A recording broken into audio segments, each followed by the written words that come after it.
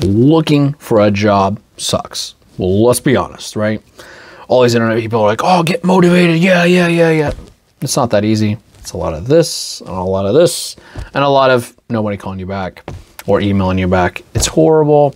It's soul sucking. I get it. I understand. But in this video, we're going to talk about some tips that'll definitely help make your life easier. Obviously, we're going to cover some websites that'll make your searching a lot easier too. And the last tip is definitely going to, I think, the best, just because other people are going to look for the job for you. And I think that is the best because it's less on you and allows you to focus more on other things like, you know, family and life and not soul-sucking job searching. So anyways, let's get right to it. First one, we all know Indeed. Come on, if you're looking for a job, all of you have been like, Indeed, sign up, make an account, There's several problems with Indeed though. A, you don't know how long the job posting's been up half the time until you start reading through. All right, Indeed is good for, hey, I'm frustrated with my job, I want something new, and hey, maybe you send a message and they bite back. That's awesome, because that's what it's there for. Most of the time I felt like, and when I was searching, I would get nothing back. The other problem is some of the postings are really old. The HR team might have thrown up there, got somebody right away, hired them, and just never contacted Indeed and took it down, or however their system works. I've never been on the looking for a person side of that, so if you know, let me know in the comments below. The other drawback to Indeed is I feel like they're unrealistic a lot of the times, and what I mean by that is a lot of times they're going to be like, I want A, B, C, D, E, F, G, and you might have ABC skills. That's it. And they're like, well, we want this and we want a degree. All right, so they're trying to replace Joe Smo that just left, or Sheila, or whatever, and no one else is looking for that job that has that kind of, you know, repertoire or that many skills.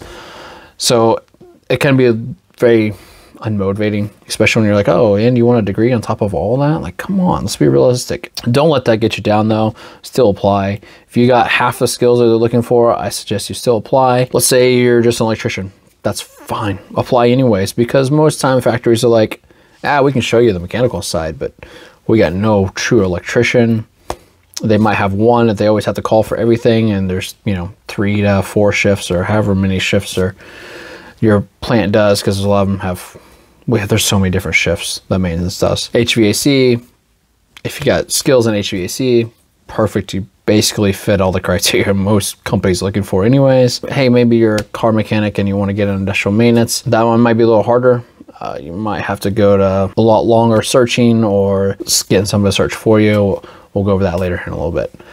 And if you're just getting out of school, you're like, hey, where do I go? Indeed is a good start. If you're not having any luck, again, stick with the video and we'll go over how to help you find a job. The other one is ZipRecruiter. ZipRecruiter is just like the little brother of Indeed.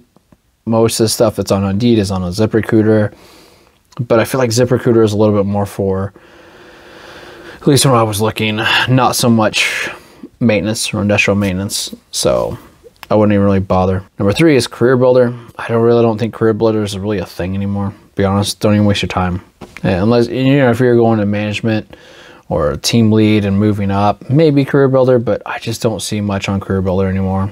Haven't really used it. Maybe I'm missing out. The other one, just contacting the companies directly. Like a lot of the Amazons, they have subcontractors that fill the roles of maintenance, whatnot. It's a good time to get on with those. They start out like $18 to $20 an hour, which is a good start. You get your, you know, basic bread and butter, maintenance in, and Amazons are going up everywhere. Like I feel like every time I turn a corner, there's a new Amazon factory. So we're in demand. Shoot for one of them.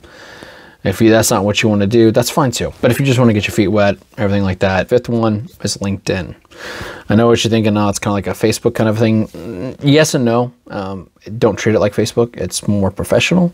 And I think you should act a little differently, a little more professional on LinkedIn. I know there's quite a few people in our trade that are like very strong-headed, and I can say whatever. That's fine. I love freedom of speech. But in terms of the younger generation wanting to progress their skills and everything else like that, you gotta be careful of the digital age. So treat LinkedIn like a professional version of Facebook. On a side note though, if you're getting value from this, please hit like, subscribe. I'm trying to do these videos, and even if you don't hit like and subscribe, I'm still making them, so don't worry about that part. All right, now here's why I think LinkedIn is the best, and that is there's so many recruiters on there. So make your profile, Put your thing out there that you're looking for a job, and then you're going to see a bunch of recruiters probably message you. I mean, COVID's going on right now, so it might be a little harder, but there's a lot of recruiters that are incentivized by money. Obviously, that's how it works. Is they're going to get money by putting you somewhere. That's great because you can message several recruiting companies and be like, hey, this is my situation. This is what I want to do. And a lot of them will be like, man, I know like 4 factories right now that would take you. So let's get you some interviews going now, which is great because it gives you options. And the more options you have, the better choice you can make. The only problem is, I don't want to say ethics, but sometimes they know it's a bad company and they're still going to try to place you because that's how they make their money. So you do have to protect yourself, do some research on the company. And I don't think they're going to do anything unethical, but in terms of them making money, if you sign the dotted line saying you're going to work there, that's where they get paid. So beware, do some research on the company before you sign your dotted line. Hopefully these tips have been helpful to you all. And don't forget, message some of the people you used to work with. Sometimes they're going to be looking for, hey, we need one more person, whatnot. So don't forget, just the normal social networking style setup too. I've gotten a few jobs just because I worked with other people and they're like, hey man, we could use you. We got your skill set right here. We need it. Ladies and gentlemen, don't forget, smile. It's going to be beautiful.